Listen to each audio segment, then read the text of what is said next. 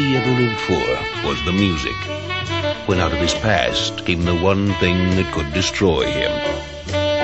Trish and I are holding a big party, and we were wondering maybe if you'd come over and entertain. You know, Mrs. Merritt, you remind me of somebody I knew about 5 years ago. I've got a crazy husband, remember? Nobody here knows anything about our past. Let me tell you something. I've got my eyes on him. There'd be no reason to think that you were the one. You've been in love with him, but you don't think I know.